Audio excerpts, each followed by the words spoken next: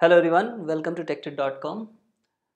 So in last lecture we understood how fork system call is used to create child processes, okay, and what are the various things which you should know in order to solve the problem on fork system call. So we also took an example. So if you are watching this video first, I recommend you to go back to this video, the original video with which I started, and then come back to this. So in this video we will just do the illustration on how this system call works. Okay, so this is a piece of code given, and we have two fork calls, you can see, but one of them has been wrapped into the condition, right? So here the last point, or the point which we were talking about, that fork returns the process ID to parent but it returns 0 to the child, right? So that thing will be used here. So you should watch this carefully.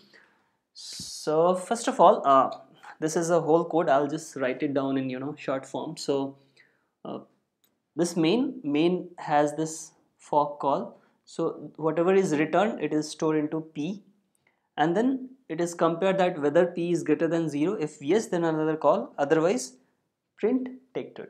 Okay, so basically this code is, we have this fork call, okay, then we have if condition, if this let me write it down, P equal to, so if this P, okay, if this P is greater than 0, then we have another fork, we have then print statement, then this closes here, then we have this another print.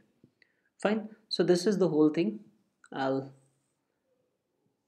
This is my process, parent process, I'm calling it P1. Okay, now let's start executing and we will see how it works. So first, this fork is executed. As we know, this will create a child process, so we will also create a child process. So this child will be copy of the parent, okay, but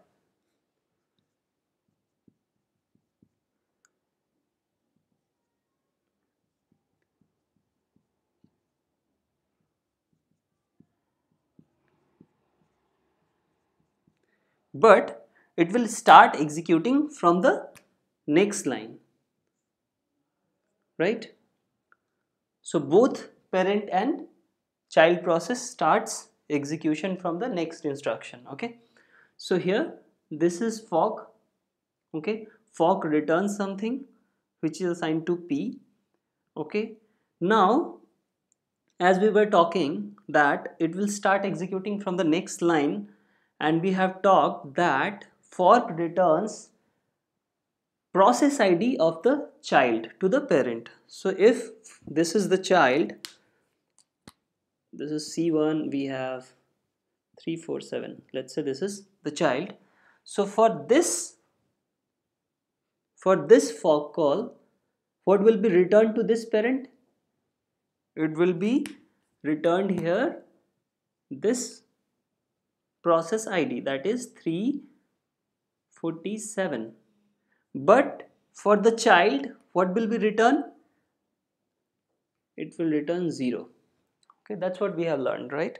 So fork returns process ID to the parent, process ID of the child to the parent, but it returns 0 to the child process. Okay, so now the point is, we have two instances of P in both the processes. In this instance, the value of P is now 0, which has been assigned from this fork, because in this fork, this is a fork inside the child, and the fork returns 0 to the child. Okay, so for this P we have value 0. Okay, but in the parent, fork returns process ID of the child which has been newly created. So in this P, the value of this process ID will be there. Okay, I hope this is clear now. So now from both the process, parent and child, it will start executing from the next instruction. Fine. as we discussed, in this parent, for this P, we have value this 347, so this will be true here, right? But for this P here, as we have 0, which we have got from this fork in the child, okay, so here this P is not greater than 0, so it will be false here, right? So as this is false, for child, these instructions are not at all executed, right?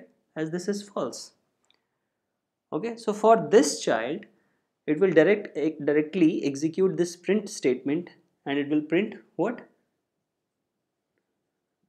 Detected, right?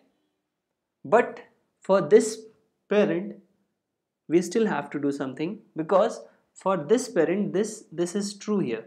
So once this is true, it will start executing the inner code of this if statement.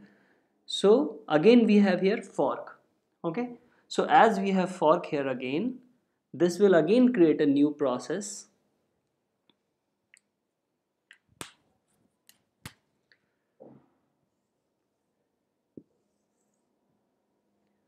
which will have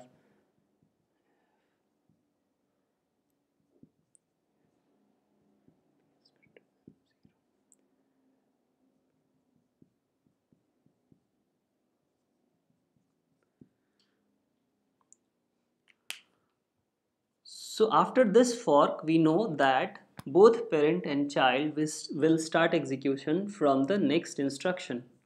Okay, so here you will have one print statement, that is detected. Okay, and after closing of this if statement, again it will print detected. Okay, so this print statement will execute in the parent itself. Here also this print will execute. Okay, so this print will print detected, and again this print will execute. Okay, so now you can understand that how this process ID creates different. So on the basis of this process ID, you can apply some conditions, and you can apply what portion of the code you want to execute for a child process which has been newly created, or for a parent. Okay, so on the basis of this process ID and condition checking, you can differentiate between child and parent process. Okay, now there can be a question, right, that what can be the order of this print statement?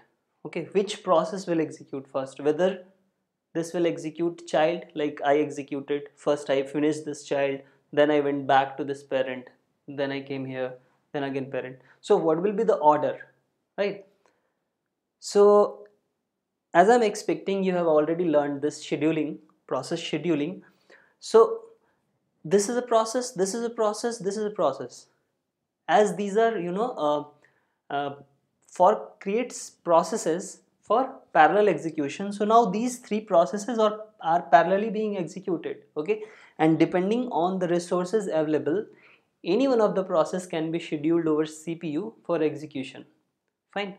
So you cannot be certain about the execution order. It can be machine dependent. So this will completely depend on the kind of processor you are using and how it is being internally scheduled over CPU, these processes. Okay, so there should not be any confusion over the order of execution, and you won't be ever asked about it. You will only be asked that how many print statements will be here, or how many times this particular string will be printed. Okay, so well, this is all about this video. I hope you understand how this process executes when fork system call is being used. So if you still poses any doubt, you can of course ask your question, and we will be happy to answer. So see you in the next lecture. Thanks for watching.